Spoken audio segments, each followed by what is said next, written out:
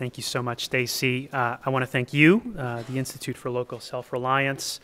I want to thank you, Barry, Open Markets Institute. I want to thank Open Book. It's an extraordinary place. I feel lucky to be here. And I want to thank my antitrust advisors, Max Miller, Catherine Sanchez, Bryce Tuttle, and Kate Conlow. I feel lucky to have all of you on my team. Can everyone hear me? Yeah? All right. Before I'll start, I want to offer the standard disclaimer that I'm speaking for myself. I'm not speaking for the commission or any other commissioner. So as Stacy mentioned, the president nominated me for this position roughly a year ago today. And I spent a good bit of that time reading antitrust treatises cover to cover.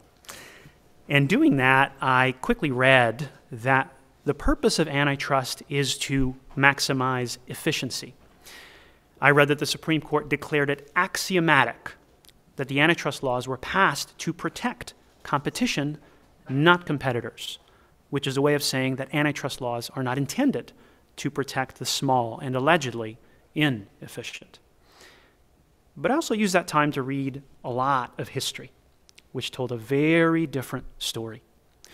I read that small farmers were responsible for pressing Iowa to pass the nation's first antitrust law in 1888.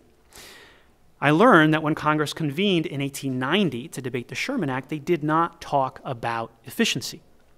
No, the most common complaint in the Sherman Act debates was that a cartel of meat packers was cheating cattlemen out of fair prices for their livestock.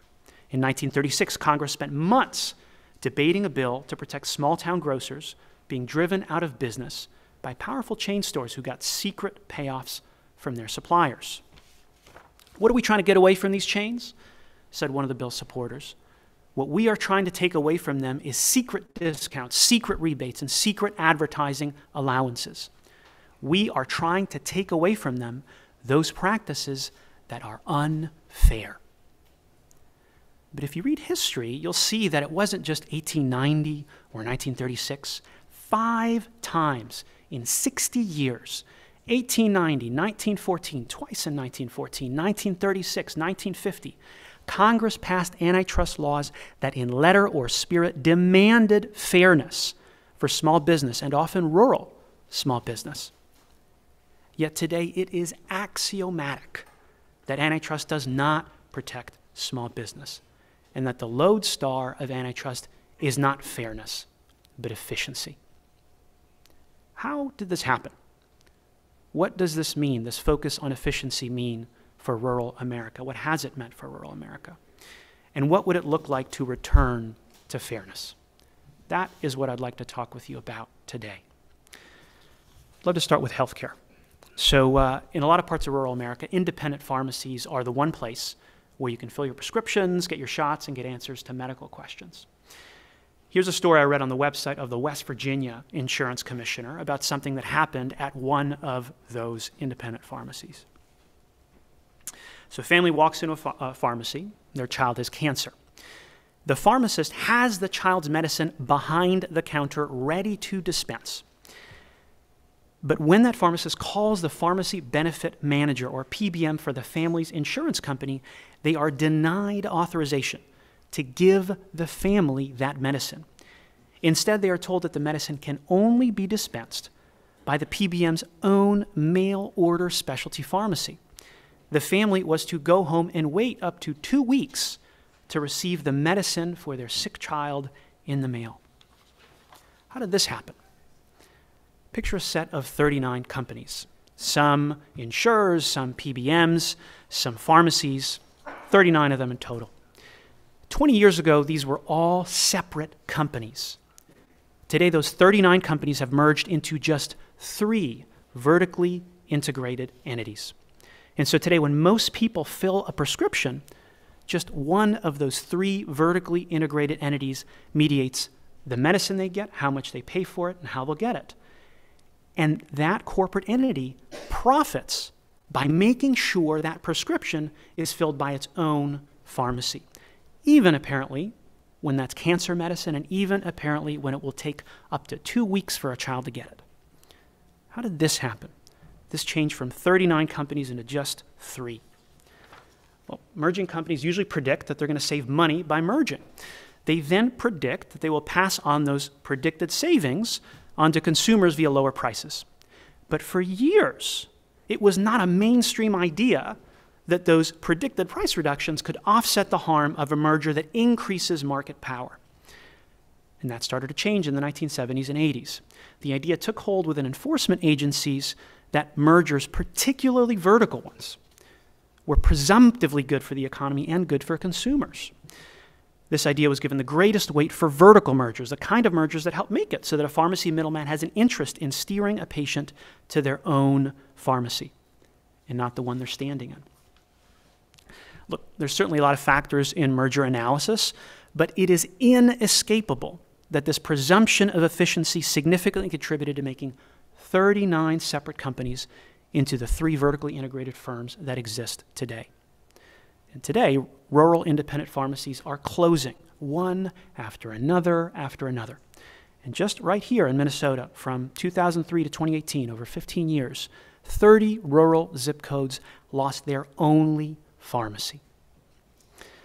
I was in Des Moines last month for a conference, and I asked our team to set up a listening session with some cattlemen and corn growers. It was about 9 or 10 people. Every single one of them was in crisis. The prices of seeds, fertilizer, farm equipment, feed were all going up, and the prices of their products were going down. Farmers used to make 40 cents on every dollar spent at the grocery. Now they make about 16. They are going out of business by the thousands. We have a noose around our necks and we're standing on an ice cube, said one of them. Another said, it's like being picked apart by a chicken. The group talked a lot about different factors that were behind these changes, but they kept returning and coming back to consolidation. Again, fertilizer, seeds, grain buying, meat packing. There used to be dozens of firms, sometimes over 100 in each of these sectors, and now each is dominated by just 4. And depending on the region, there may now be just one supplier of a key input or just one accessible meat packing plant. What's it like to be down to just one place to sell your livestock? We've known since 1890 that it can depress prices that farmers get, but it's more than that. One of the cattlemen described through tears how he had to gas a warehouse full of cattle when the one processing plant available to him was shut down because of COVID. He said he had to hire high school kids to drag out the cattle after that. Another described animal abuse on the lot that he said was unheard of in competitive markets. But maybe the most shocking thing was how scared they were that something they said that day to me would somehow get back to their suppliers or their purchasers and that they would pay for it. How did this happen? Merger wave began in the 1980s, and tellingly, when farmers have raised alarm about this consolidation, economists have answered that the consolidation, quote, unquestionably enhances efficiency, close quote. When antitrust was guided by fairness, these farmers' families had good lives. They were part of a thriving middle class in rural America. And after that shift to efficiency, their livelihoods began to disappear. That shift didn't just affect farmers.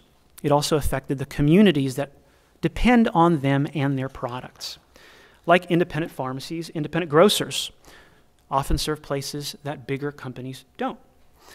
Lower the income, lower the population of any given community, the more likely it is to be served by an independent grocer. I recently watched video testimony of Mr. R.F. Bowie, who is joining us here today. Mr. Bowie owns 21 stores in South Dakota, and all of them are in Indian country. Mr. Bowie's family has been serving Indian country for 117 years. Many of his stores are the only place where locals can get fresh milk or fresh produce, and many of them are over an hour's drive from the nearest big box store. But Mr. Bowie faces challenges that a lot of his big box competitors do not. First of all, suppliers sell products to the big box stores in sizes and in packages that they don't offer to him. And when he is offered the same products, he cannot get the same prices for them, and that is not because of quantity. which is often what you hear. Yes, not the same prices, but it's not the same quantity. Like most independent grocers, Mr. Bowie works with a wholesaler who bundles the orders of lots of people like him, lots of independent grocers. And by doing that, the wholesaler can often meet the order sizes of the big box stores. But even then, his wholesaler is not given the same price. That price is kept secret. When the pandemic hit, manufacturers cut supplies to Mr. Bowie and his wholesaler. Picture this, please, he told Congress. Pine Ridge, one of the poorest counties in this nation, not having WIC items like baby formula on their grocery store shelf. The only way Mr. Bowie could keep these kinds of products on his shelves, products like baby formula, Pedialyte, ground beef, was by shuttling them 2 times a week. This is a round trip, about 1,000 miles, over 1,000 miles each week, from his low-volume stores to his high-volume stores. And yet, when Mr. Bowie would walk into a big box store 50 or 100 miles from his own, those shelves would be full of those exact same products. What's happening to Mr. Bowie is happening to independent grocers across the country. They are closing by the 1,000, creating food deserts across rural America. How did this happen? Efficiency happened. In 1936, Congress passed the Robinson-Patman Act. That was the law I was talking about earlier that banned, quote, unfair practices like secret discounts, secret rebates, available only to the large and powerful. When it passed that law, Congress went out of its way to say over and over and over, they were trying to, quote, keep open the door of opportunity for the small businessman as well as the large. They used that language over and over again. Fairness, equal opportunity, level playing field. For decades, Robinson-Patman was a mainstay of FTC enforcement. It was literally called the Magna Carta of small business. And it arguably prohibits many of the things that Mr. Bowie has experienced. Perhaps not all, but many of them. Then, as efficiency gained ground in the mid-1980s, a view took hold first among enforcers and then the courts. First, that Robinson-Patman was an outlier among antitrust statutes because the Congress that passed it focused on harms to supposedly inefficient small business over those of consumers. And second, the view took hold that the law raised prices for consumers. Enforcement slowed to a trickle and then stopped entirely. And this was decades ago. From everything our team can tell, those twin claims are either unproven or demonstrably incorrect. To my knowledge, some 86 years after its passage in 1936, there is not one empirical analysis actually proving, actually showing that Robinson-Patman raised prices for consumers. Not one.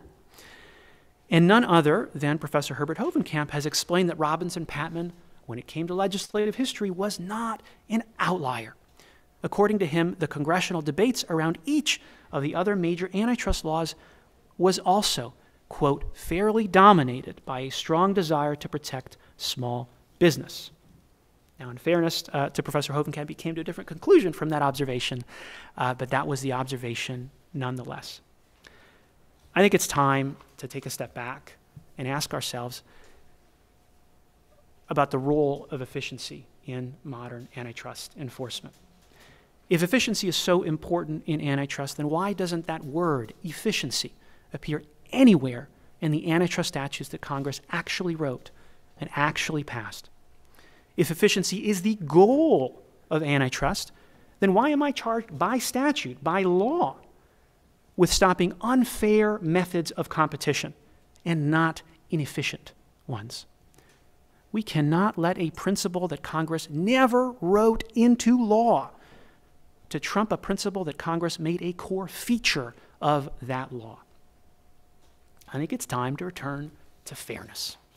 And we should return to fairness because people may not know what's efficient, but they know what is fair.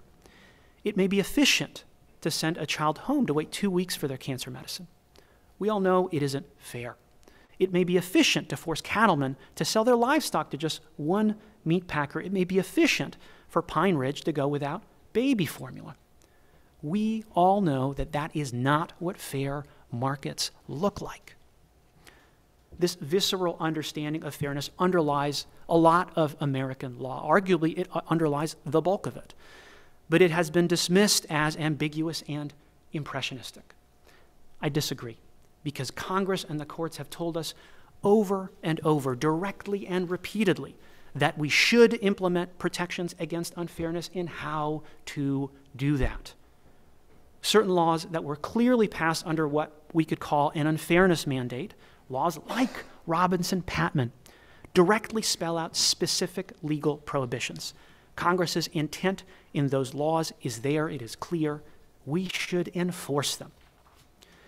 But Congress did more than that. As Chair Kahn explained last week at Fordham, Congress deliberately charged our commission, the Federal Trade Commission, with going beyond the limits of the Sherman Act. And then the Supreme Court came in and repeatedly reaffirmed the idea that our Section 5 authority goes beyond Sherman. And so I support Chair Kahn's goal to reactivate enforcement under our unfairness authority and to issue a policy statement setting out the metes and bounds of that authority. As for me, my focus is on people living paycheck to paycheck. I want to help people with their groceries, their prescriptions, and their paychecks. And I want to make sure we do not leave behind rural America. Thank you very much.